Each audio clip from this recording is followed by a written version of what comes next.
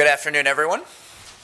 My name is Gordon LaForge. I am a senior policy analyst with the Planetary Politics Initiative here at New America. As that video just suggested, our next discussion is going to focus on global digital governance.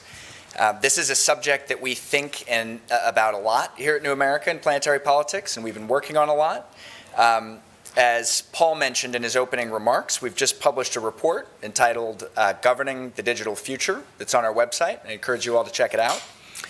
This panel is titled A Just and Equitable Digital Future.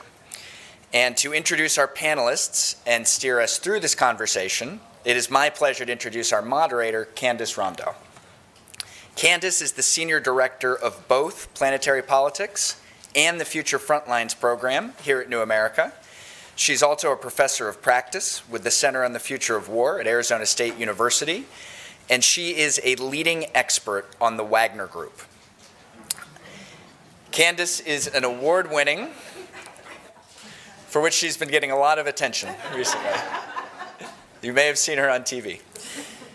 Candace is an award-winning investigative journalist, and previously, before coming to New America, she held positions at the International Crisis Group, the U.S. Institute for Peace, and she was Washington Post bureau chief in Kabul, Afghanistan for a stint. She is and always has been a very sharp observer of how digital technologies shape conflict, sovereignty, and human rights. So with that, I will turn it over to Candace. Thank you. Thank you, Gordon, for that very warm and kind of scary introduction. First, let me also just say, Madam President, thank you again. You've really honored us by being here. I hope we get a selfie before we leave. That's the most important part of my day. My mother will kill me if it doesn't happen. You don't want that on your head. I'm just so pleased to be here. It's been a long journey for our team, for Gordon, for Patricia Groover, the co-author of the report that we released very recently, Hila Rasul Ayub, our director, who works on Power Reimagined, looks at climate change, all of our panelists here today. The entire team has worked so hard to get to this moment. And in fact, the conversation about global disruption is something that we've been having for a long time, but really started for me, for Anne-Marie, during the pandemic, when we were stuck at home with not much to do other than panic. And this is the idea that we came up with, is that we need to have this conversation, that they have to be, the conversations that we're having about global security today have to be much more inclusive. We have to ask very hard questions and challenge the kind of status quo, as Madam President just did. The last decade and in the last few days, let's just talk about the last few days. We have seen a major war, the beginnings of a major war unfold on our cell phones, on tablets, on laptops. And it's the second time around in the last 18 months that we've seen massive conflict unfold on digital devices. 12 years ago, we were talking about Web 2.0. And we were worried about our kids and family members getting sucked into Facebook.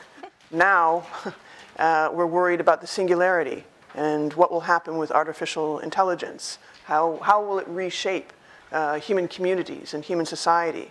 And these are the questions that we've been grappling with over the last little while through our Digital Futures Task Force and a gathering of individuals, which includes, of course, Alejandro and several others, who've been really asking hard questions about the way digital technology is changing our idea of sovereignty in a world where we used to think about it as territory and boundaries and lines on maps.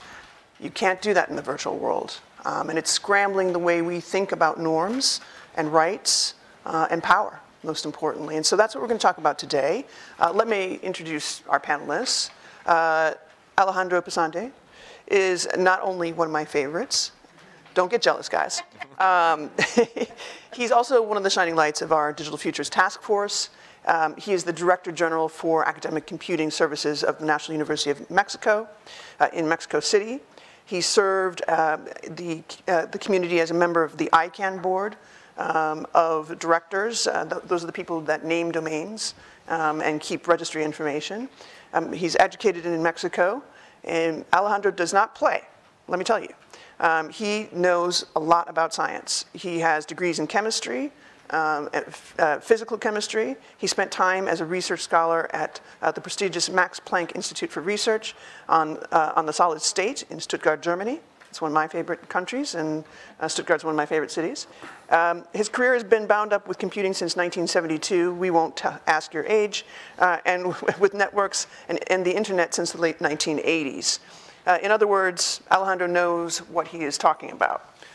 The other person on this panel who knows what she's talking about is Nanjira Sambuli. She is another kick-butt digital warrior, and her accomplishments are so outsized, I'm not really sure I really should be sitting on this stage. Nanjira is a Ford Global Fellow. She is also a board member of the New Humanitarian Development Gateway and Digital Impact Alliance. She also advises Carnegie Council's AI and Equality Initiative and the Alliance for Inclusive Algorithms. She's a member of the Gender Advisory Board at the UN Commission on Science and Technology for Development. And as if that weren't enough, she also really leads all the advocacy efforts on digital equality at the World Wide Web Foundation. Well, used to, yeah. Well, you used to. And she's worked at iHub, Nairobi, where she provided strategic guidance for growth on technology and innovation research in the East Africa region.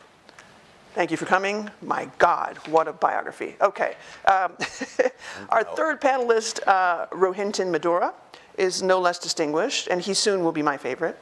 Rohinton is a distinguished fellow and former president of the Center for International Governance and Innovation, CG. If you guys don't know it, you should. Everyone apparently loves having Rohinton on the board because he is the chair of a lot of boards. He's a chair of the board on the Institute for New Economic Thinking, vice chair at the McLuhan Foundation, board member of the Partnership for Economic Policy, and he is on the advisory boards of the WTO Chairs Program, UN Merit, and Global Health Center. He is also a professor of practice at McGill University's Institute for Study in International Development. Rohinton also sits on a commission on global economic transformation. He knows the most famous guy in the world on soft power, Joseph Stiglitz, and many, many, many other things.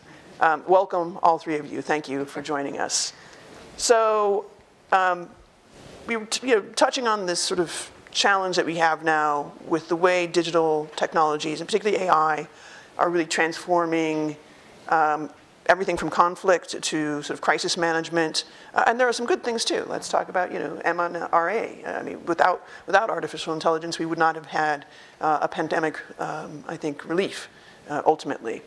But there's been a lot of inaction on regulating digital technologies, which have let platform companies like Meta, and others do a lot of damage in communities that are particularly vulnerable. We can think of the crisis with the Rohingya genocide. We can think of many different instances. Given that history and background, I'm going to turn to you, Alejandro, first, because you are my favorite. Really, where are we going to go next? I mean, we've got inaction, a history of inaction, but any chance of that shifting for AI? Do we see any kind of activism happening? Take a deep breath. Okay. No, first, I'm very happily obliged to thank Candace Rondeau, Gordon LaForge, Patricia Gruber, Riley Rogers for this invitation. I take it especially as a big honor because you already know me. So that's you already saw me in action in this same room for the task force, and that was a fantastic experience, which I thank you for. I'm also in awe of the convening power of this organization. For many years, I visited over here more than a decade ago, and I'm very glad to tell you there's someone in this room who really knows this stuff. That's Dr. Steve Crocker, who's sitting down there. He's former chair of ICANN. He's, among many other merits, the person who invented the request for comments procedure for standardizing the internet in the Internet Engineering Task Force. and many, many other towering achievements, and still very, very active in these fields. And there's David Olive, who's the ICANN office, and Iria Puyosa, who comes from DFR project. I mean, this is, for me, an additional sign of convening power, and I'm very honored to be sitting on the same days that Madam Johnson Sirleaf was. I'm aware of your work in Liberia since it was happening, and I mean, from the news, and in absolute awe of those achievements and what you're now charged with that may shape the digital world as well in many ways. So now that I have that out of my chest, so there is action and inaction, but it's not only inaction. What we have to realize, I think, I'll go straight to this. Today's panic will be tomorrow's platform. A few centuries ago, Plato was scared and very disgusted that people were resorting to writing, and he thought that would damage the use of memory forever. And we have had the same type of concern when radio was going to intrude into our kitchens with voices from outside the house, whether it was going to be, you know, good music and constructive education or propaganda. No one knew at the time. And of course, both things happened. And it's all the way, you know, every new media. The thing is that maybe these disruptions were happening once every millennium, then once every half millennium, and now we have 20 of them a year. So we are always chasing the past. We're fighting the last war, so to speak. What I think that's happening more importantly now is that we have to realize that the platforms, the panics, the changes, Web 2.0, artificial intelligence, what have you, are shedding light on what humans actually do to each other, individually or through institutions or through organizations that may be, you know, virtuous like the Wikipedia, or evil like terrorist groups or criminal gangs, the whole criminal ecosystem. The cyber criminal ecosystem is an exact map of the classic physical ecosystem. It goes by segmentation, need-to-know basis, cells, hiding information, hiding identity. It's very amplified by the internet. As we have talked sometime, I see 6 factors to map these things from what we know offline to what happens online. The first of them is, of course, the hyperscale of the internet, the speed with which things can happen. You know, the flare-ups can happen in a few hours. That would take a couple of years, 50 years ago. We have the question of identity, which the internet doesn't really give you any identity except your IP address, which is very fickle. And people can hide behind the internet for crime, or they can hide behind the internet for whistleblowing and for starting a rebellion against an oppressive regime. So these are two-sided knives. Then we have the global reach of the internet, which means we are always crossing jurisdictional borders, which can maybe for the good to spread sexual health education to young women in religious oppressive regimes, and there are many religions that are like that, at least locally, or to organized crime. And we have lowering of barriers to start things, to start organizations, companies, NGOs, or criminal gangs. We have a friction reduction, which means things happen very fast with a click of a button, and sometimes we have to manage against that speed, so that you won't transfer your whole heritage to someone who tells you that he is the heir of General Taylor from Liberia, who holds, you know, tons of gold, and for a modicum of $50,000, he'll transfer everything to you. And that was the first news people have about Taylor outside the people who read the news. It's amazing.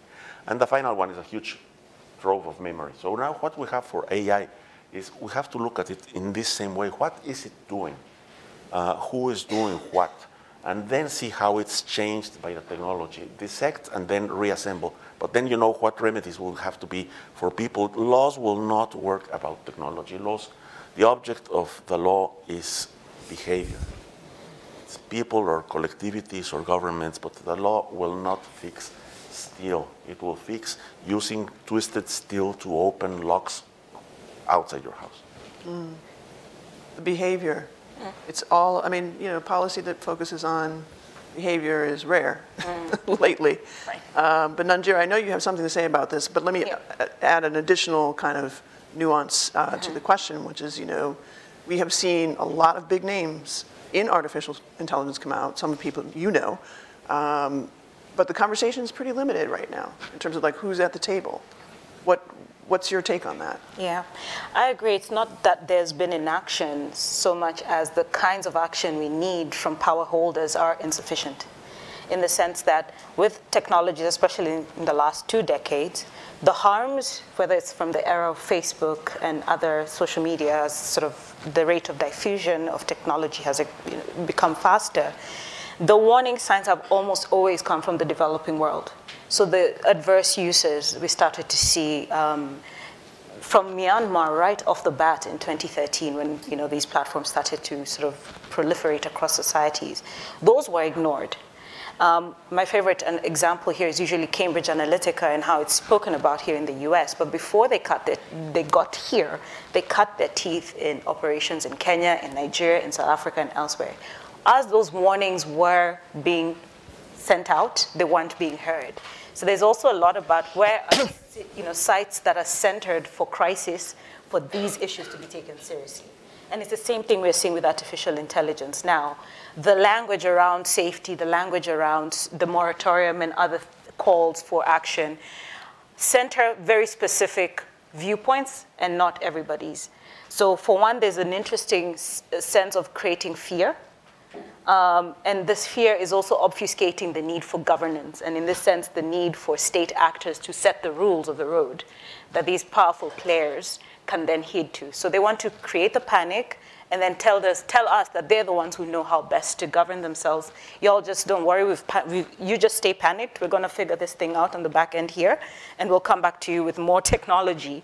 Rather than fixing the impulses that are driving, whether it's AI being deployed prematurely without the right measures, and continuing adverse practices like relying on underpaid labor to train the models that then we're all experimenting with. So it really is, in a sense, is technologies have shown us, to build on Alejandro's point, they've been a mirror, and we're not liking what we're seeing in the mirror. And we're running off panicking rather than looking deeply and staring deeply into what is being reflected for us to fix. So that remains a challenge, whether we're talking about those days of Facebook or now artificial general intelligence, as our friends in San Francisco want us to frame the conversation. Our friends in San Francisco, so powerful, Rohinton. What's your take? So first, thank you for having me as your least favorite panel. I love you. I still love you. And I'd make, I guess, 2 points on sort of AI concentration and action and inaction. The first is that I like to think of AI as having broadly 3 streams of impact. One is on the sort of nexus of issues around security, human rights, privacy, surveillance. The second is on economy and jobs and what it does to labor markets. And then the third is the most of science fiction-like singularity. What happens when AI outwits us all? And if you think of action and inaction, I'd say there's been some, not enough, and I'll come to that in a second, action on that first sense. I mean, we all understand the security and so on dimensions, as you all pointed out. But values are different. On the second stream, jobs and so on, I think there's been almost no action. I mean, we talk about taxing robots so that governments can produce or fund public goods for the citizens, but we're not there. And there's nothing that I have seen that suggests that we're going to deal with that anytime soon. And then on singularity, I mean, we have evidence from biotech and other kinds of advanced sciences that there are ways for societies to grapple with nuclear technology. But we haven't really come anywhere near that. There's a debate about whether you can cut off computing power, but it's still at that stage. My second point, where there has been action, think of the range that we're seeing. The draft EU legislation on AI is risk-based. My country's, Canada's, is too. China's is kind of based on technologies. And what these countries do is they talk about low-risk and high-risk AI. And in the EU legislation, for example, high-risk AI is something like social scoring or the use of facial recognition technology in public places is banned. It's just not good. In China, that is exactly what AI is used for in the public good. I mean, there's a genuine sense there that some of this, like going through airports or dealing with COVID, this technology has worked, and we are going to use facial recognition technology in public. How do you square those? So I guess I'm saying there has been action at the national and sometimes regional level, globally, and I know you'll come to that, making these different perspectives talk to each other in a way that we have a global chapeau, which I thought your report did quite well, given how impossible the situation is. We're some ways from it. Yeah. So let me, I'm really a big fan of going off script, and my team knows this very well. But I want to unpack something that you just mentioned, Rohinton. It's something that we've been kind of debating and talking about a little bit, is the impacts of artificial intelligence on the workforce. Two things happened over the summer, right? We saw the Screen Actors Guild and the Writers Guild go on strike because really, the technology of streaming, right, on the internet, yet another technological, kind of defining moment, has totally reshaped the industry beyond recognition. Now people receive pennies sometimes, they get like a check for 20 cents on their residuals, right? This was the big conundrum for the Screen Actors Guild and also for the Writers Guild. But there's also the additional piece of artificial intelligence, right? The use of artificial intelligence for voiceover, for creating characters, right? Even writing scripts. And a parallel here is the UAW right now on strike. Biggest, union, at least one of the most powerful in the country. And what are they asking about? They're asking about two things. One, you are stripping down the machine that we've been building for a couple centuries now into parts that essentially will take away jobs. Will eliminate jobs from the line. But two, you're also using artificial intelligence. You're creating potentially barriers for us to get skilled up. And one of my big bugbears when I hear here in Washington on the Hill, we can just, artificial intelligence is going to be fun. We can just reskill everybody. It's going to be good. Let's talk a little bit about the workforce impact of AI, not just in the United States, I really like globally. What can we expect to see from that? And I'm going to go to Nanjira, and then you, Rohinton, and Alejandro. I think it's going to be a mixed bag. If I may focus on how we're seeing it, at least with the conversations on the future of work or the present of work in Africa. Before we even talk about the artificial intelligence side of it, it is just workforce precarity exists, as it were. Younger and younger populations that are not easily absorbed into the economies as they're structured. What do you do with that workforce? And then they're also the source of cheap labor to power the data labeling, and the sort of the concept of data janitorialism has come up because this work is being outsourced to the Kenyas and other space in Morocco and elsewhere to train ChatGPT and other models on this is an image of a human and this is not. And then, at the end of the day, you can't even see yourself represented in the outcome. There's a story just this week about generative AI refusing to generate an image of an African doctor with patients. It just could not. It could not consider an African doctor. It could only consider a doctor to be a white person. And then at some point, when probed further, it preferred to show a giraffe with children rather than an African doctor with children. Wow. So you've worked on this end to train these models, and then they're not even seeing you. They're not representative of you. There's that aspect of just the long chain of injustice there that is unfolding.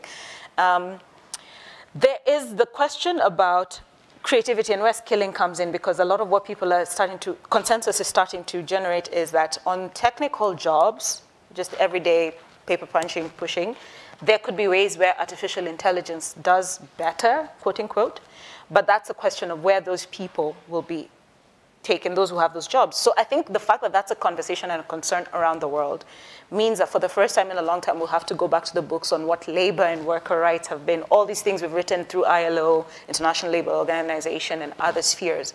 What will that mean? And that will call for planetary solidarity, because the worker who's precariously suffering at UAW and the construction worker down on in the continent who's trying to get, that to sustain them as a living, but I don't know, development money brings you a robot to build your infrastructure there. There's something there that ties them. And that future, the fear that we don't know where people are going to have sustainable jobs, at least allows us not to see it as, AI doomerism, but to start speaking about what will solidarity look like in saying whether it's reskilling of workers or whether it's ensuring that the pace at which these technologies are introduced does not upset systems. Makes us at least have room for a new conversation. I mean, Rohinton, does that scare you? Because it scares me, because when you think about the folks who are in charge of regulation, right, people that you've dealt with, you continue to deal with, are they ready for what was just described here?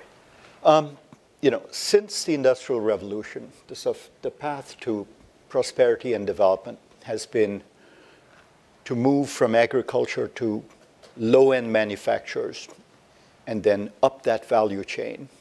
That's how Britain, Germany, and France did it. That's how the tigers in East Asia did it. And that's how the current, that's how Vietnam sees its future in Burma. Now think about that. Suppose you're Kazakhstan or Ethiopia or Tunisia, where you haven't even reached that middle stage. And more of the tasks are being automated at the low end. Some of us think about 40% of them have. So that entry level and that middle level step that you need to become something else just isn't going to be available. It's already not been available. Now, we're not supposed to bring slides, and I'm not a PowerPoint fan, but there's one I like to show, which is the photo of, I think it's Nike, that reopened its first plant in Europe some years ago after moving all its operations to Asia over the years. And it's the photo of the shop floor. And all it is robots. I mean, so you can reshore and all of that, but it's just not going to be like it used to be. So the employment absorption, and then the question becomes, as you were saying, well, are we going to revisit the labor-leisure trade-off? Will jobs look different? Will we work less?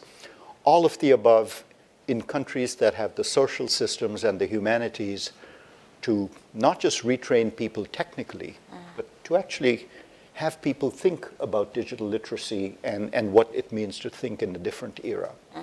But there's a large part of the world, 1/5 of the world, does not have meaningful or any privacy or data legislation.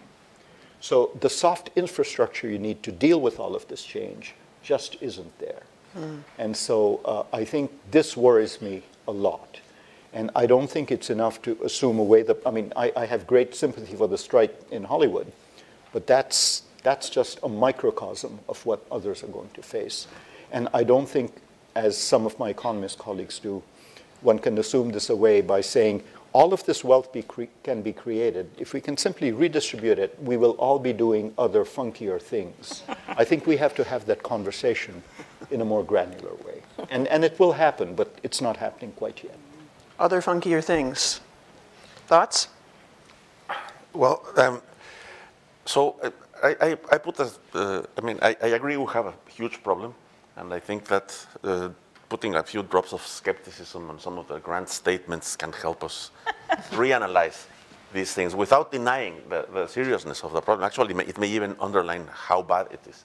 So I'll use two very simple guidelines. One of them, about 30 years ago, Peter Cauchy, who was a professor at UCSD, and Jonathan Aronson in, I think, UCLA, did a lot of very good work on the trends in technology and its governance. And one thing that they remarked, and many others in technology actually know this by heart, it's what happens, is there's a huge trend to miniaturization and modularization of stuff.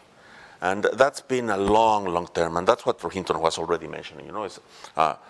First you replaced humans with machines, then machines became bigger, and then at some point machines, and I mean steel mills, broke down, and you had smaller steel mills substituting for them, and you could now place them in more countries and so forth. So that's a trend that it's made by humans. Humans have decision power over it, but so far it has worked more like tectonic plates. It's all the humans that have been in the position to make a decision, they've made decisions that go in this trend. We didn't see in Hollywood camera persons strike, camera operators or photographers strike against Apple when they introduced a smartphone. Yet it was, and it may have taken a lot of camera jobs away, but it also produced a huge world of short films, of films made with a single camera on a small tripod, remotely controlled from a laptop, or with another similar camera. These are trends that suddenly are hitting, and this, I'll say this tongue-in-cheek because we are that, hitting the manifesto writing class. So our manifestos are now going to be written by artificial intelligence. And they are going to be read by an artificial intelligence. My favorite take on this whole LLM revolution, ChatGPT, is guys in one room saying, I have a script that I tell them one word and it writes a beautiful email. And the guys in the other room are saying, I have a script that gets this huge wordy email and tells me in one word what it means. And that's, again, it's illuminating, it's throwing light on how we are doing, how we're working. Writing blurbs for ads is a huge waste of intelligence in the sense that you can have 99% of the words in the blurb written by a machine.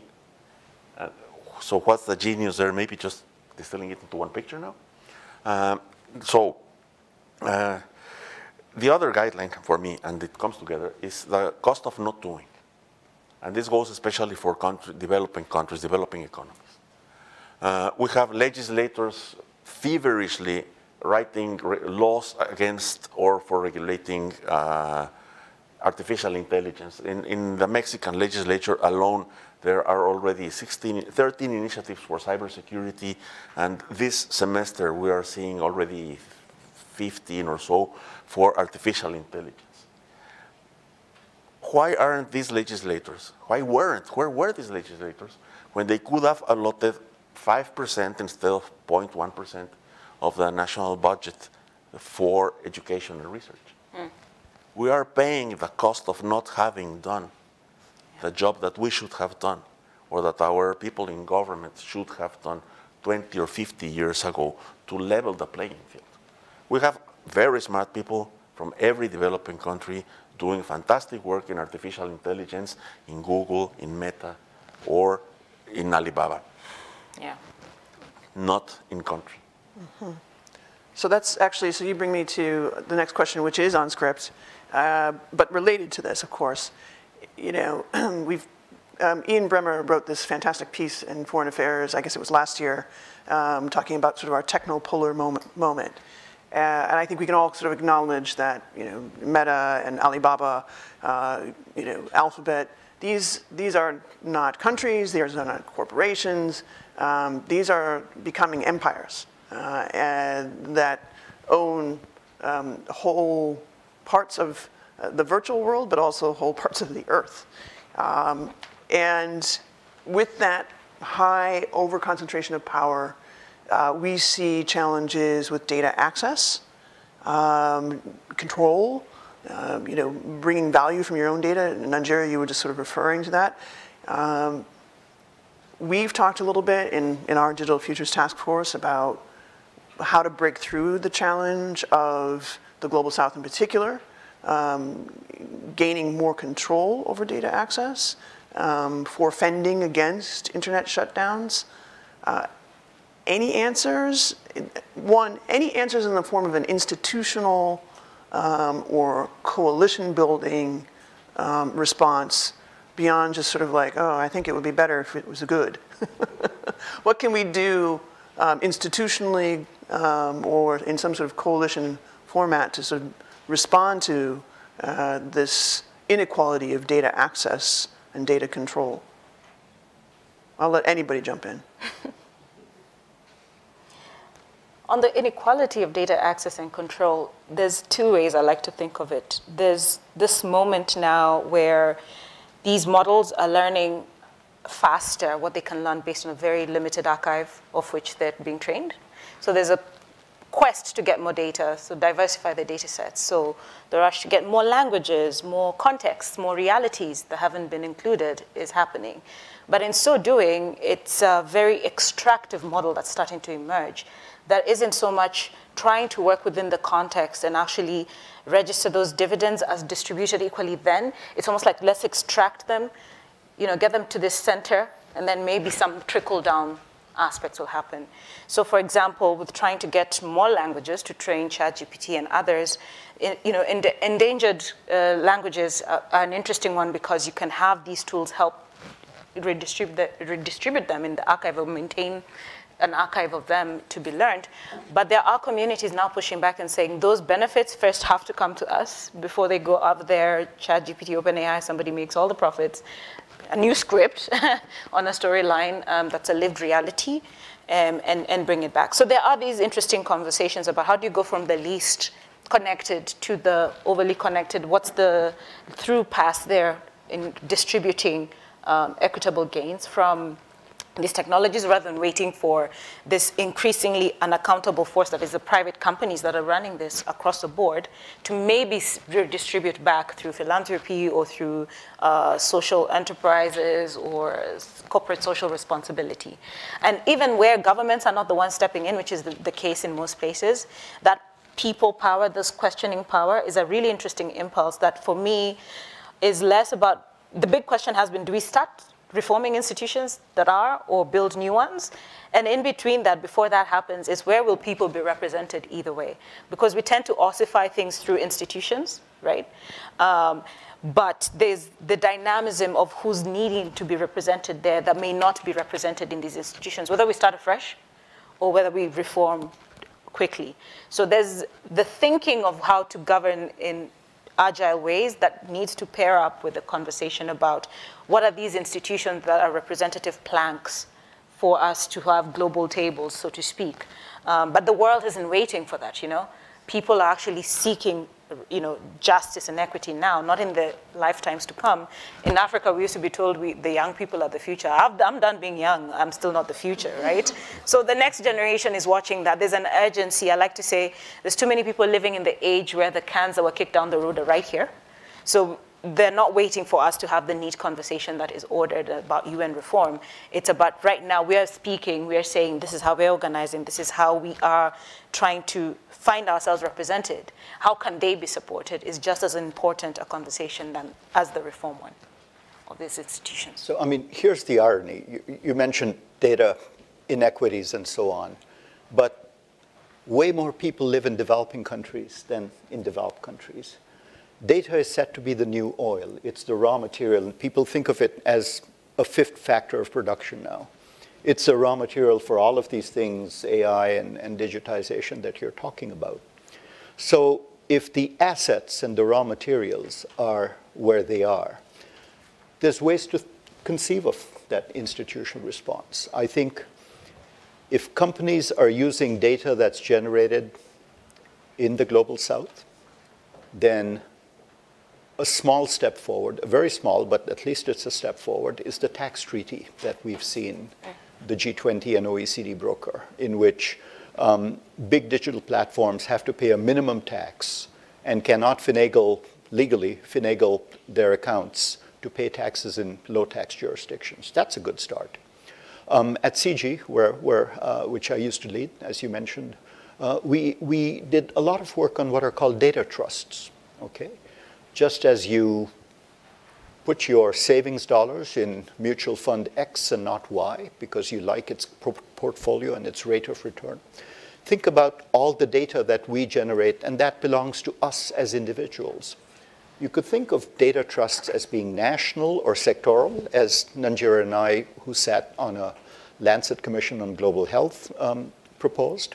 But there are ways to deposit data for uses that you want, and then the monetized or non-pecuniary benefits from data trusts go to the shareholders, the people who contributed their data. So there's ways of thinking of this. And the final point I'd make is, just as after the financial crisis in 2007 and 8, we recognized that the troika of the World Bank, IMF, and WTO was not up to the task of dealing with financial sector instability. That was just not something that could have been conceived of in 1944. We created the Financial Stability Board, which is a multi-stakeholder sort of group that hasn't made financial systems perfect, but it's many steps in the right direction. And again, at CG, we've proposed something called the Digital Stability Board as an overarching multi-stakeholder. I mean, that's one thing we have to get away from national governments only. Inclusivity cannot just mean having more and more small countries. We have to think about science ethicists, consumer groups, industry indeed, coming together in an institution where best practice is exchanged, where there is adjudication of disputes, and some of these inequity issues can actually be dealt with through that as well. So, we're far from it, and as Nanjira said, it may not happen as fast as some of us would like while we're still young, but that's where the future lies. Alejandro, I see you writing a novel over here. What's happening? I'm taking careful notes because they give me anchors for what, to build upon what has been said. It's almost as what you have just said is the paragraph I would like to have quoted before what I'm going to say now. So it's fantastic. Feel free. So quoting the previous speakers, we have. First, I've heard in many fora, among others, the Global Partnership for AI and an initiative led by Dr. Paul Toomey, which is called the GIDE, which is a very interesting initiative to look at legislative and other solutions for data control, for individuals regaining data control. The idea of data commons or data trusts has come up. I still have a lot of questions about how they could actually be built and governed. They would have to form a sort of labor union or consumer union. And then you have all the questions about how to build that representation, keep it away from capture, from corporate or governmental capture and so forth. But that's an idea that's floating around.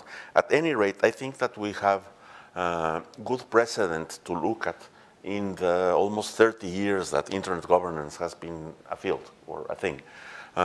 What we have been able to build in the internet governance field is organizations, institutions, and mechanisms, because governance is not always about written rules, that manage these shared resources.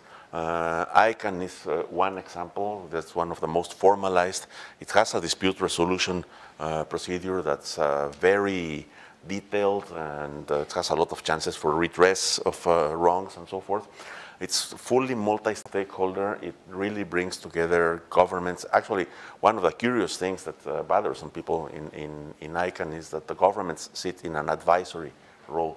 They have a government advisory committee. It has special powers. It can stop things almost totally cold on the tracks, but it's an advisory committee. Just as an anecdote to tell you how this came to happen, at the reform that we made in ICANN in 2003, we offered the government representatives to study a change in the structure where the government advisory committee would actually sit 5 directors by election in the board of directors of the corporation, or 3.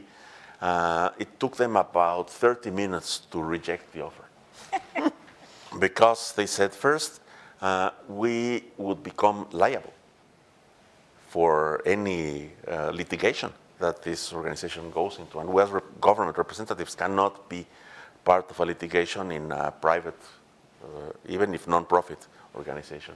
And the second one was, some of them said in very low voice, there's no way we could get 240 governments to agree on 5 representatives, even if it were regional. So this has been a very healthy structure. And what we see is other multi-stakeholder organizations working in the internet governance field. ICANN is very formalized. It has a large budget. It has formal meetings 3 times a year in different countries. And it has, as I said, all these teeth for things that go wrong with the central part of the domain name system. Everything else is decentralized.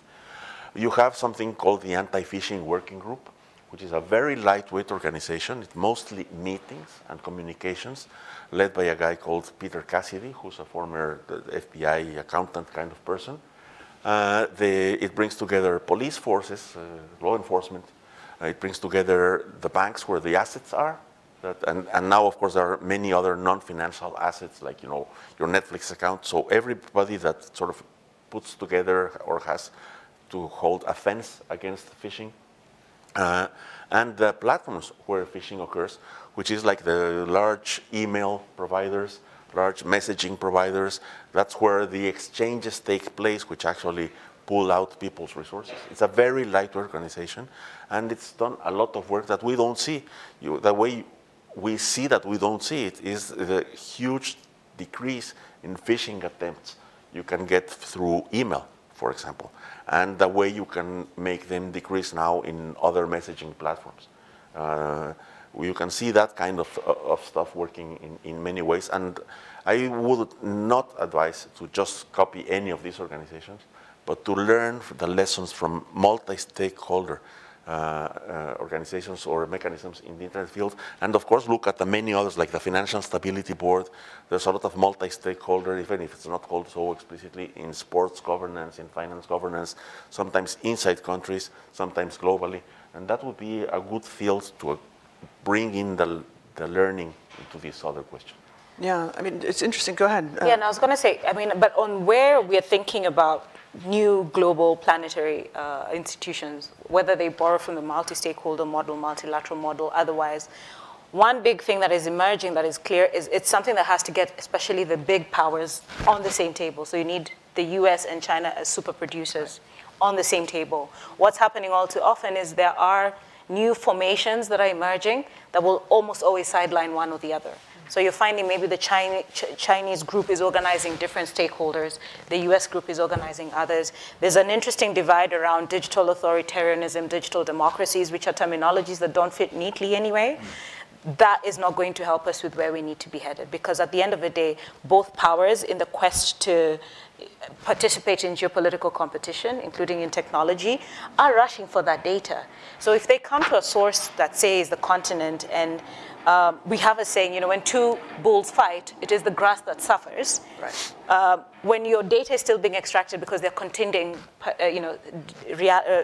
powers, and you're trying to get the resources to develop from either side without, getting caught up, I think a policymaker is going to spend a lot more time fighting these, little tensions rather than actually pooling resources to work for them. Mm-hmm. So that's a reality we must not lose sight of, and especially here in DC, that whatever would be proposed as international absolutely has to get the other powers that are creating these technologies in the same room to find some rules of the road.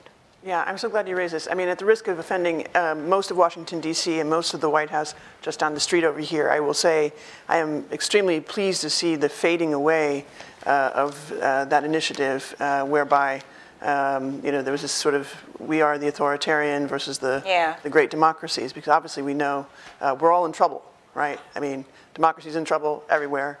Authoritarianism is everywhere.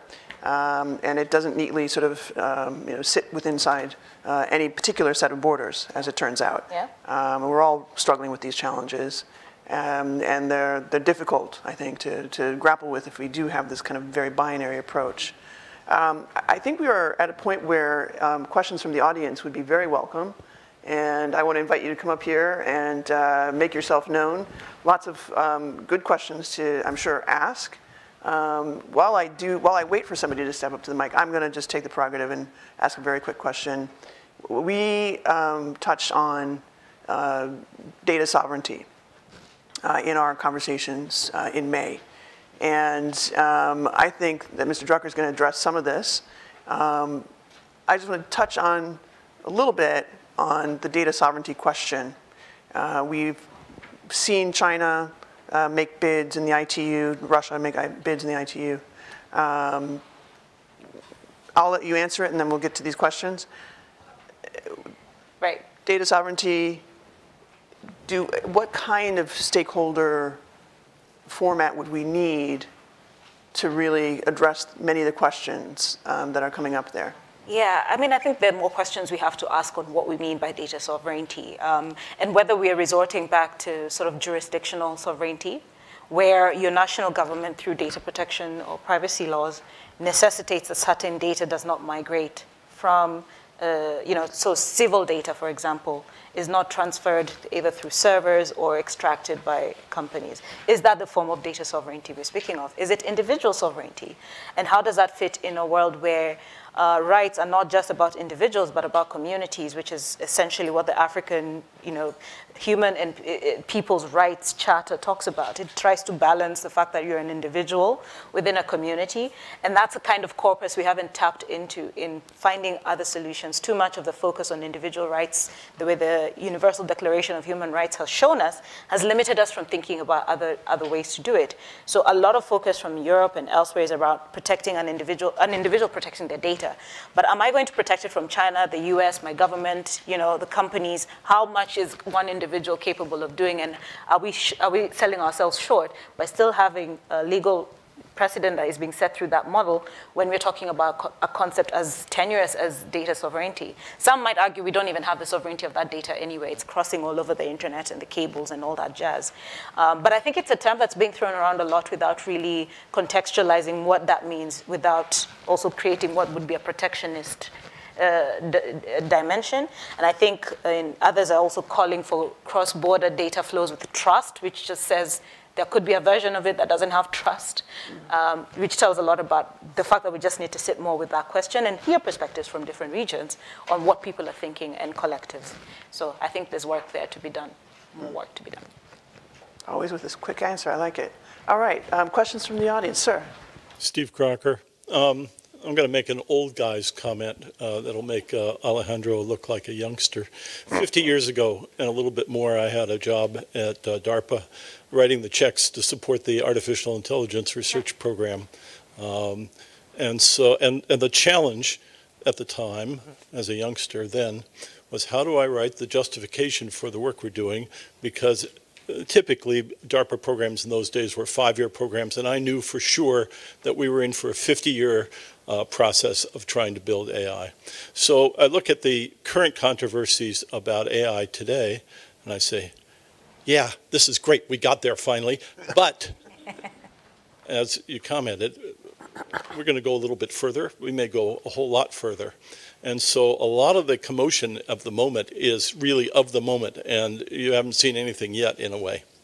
A particular data point or prospective data point, I was talking to Raj Reddy last year about the progress in speech understanding. So this relates to both in a positive and negative way about preservation of languages and so forth, and asked what his prediction was about the ability to have real-time translation in language so that we could each speak in our own native languages and be understood in equality. He said he had put himself on record a year earlier, so it's 2 years ago, that in 10 years, 8 years from now, 100 languages, facile, real-time translation.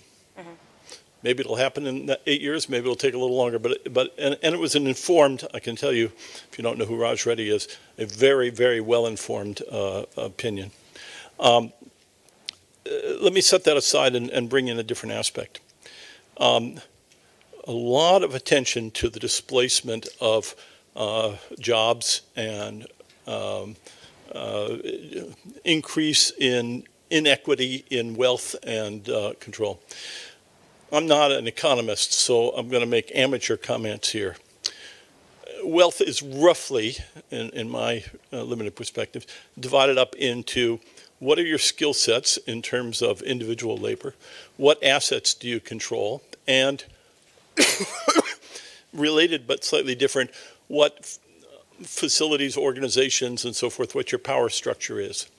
And we're seeing shifts in all of this.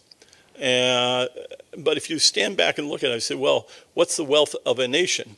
And one can imagine now moving into sort of semi-science fiction territory, that if instead of valuing what a person can do to create income for himself or herself, what a country or a people can do to create the means of support and prevention of disease and all sorts of things as a community, then you have different ways of approaching how you distribute the benefits of that wealth, and that leads to political issues of do you have capitalism or do you have socialism, et cetera. And I don't want to take a position on which of those needs to be the best.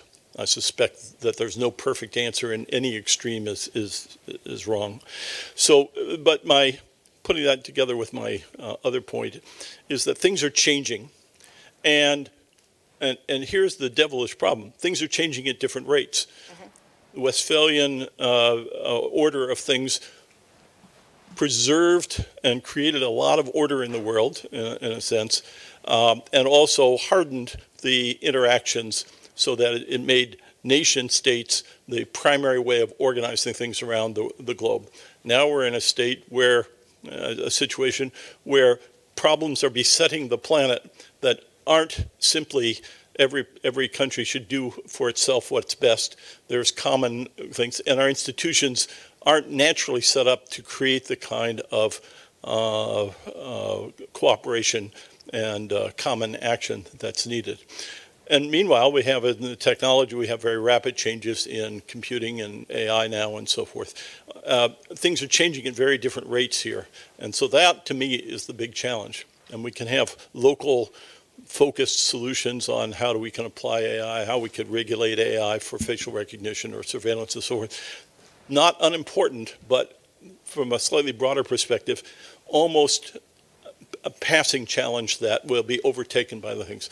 Pardon for the long. It's okay. And there's a question in there somewhere. Okay, I'm sure there's a question in there, and I know that there's a question behind you, and we've got about 3 minutes. So what we're going to do is take the two questions, and we're going to make you do kind of like quiz show style. You get 30 seconds to answer them. Go.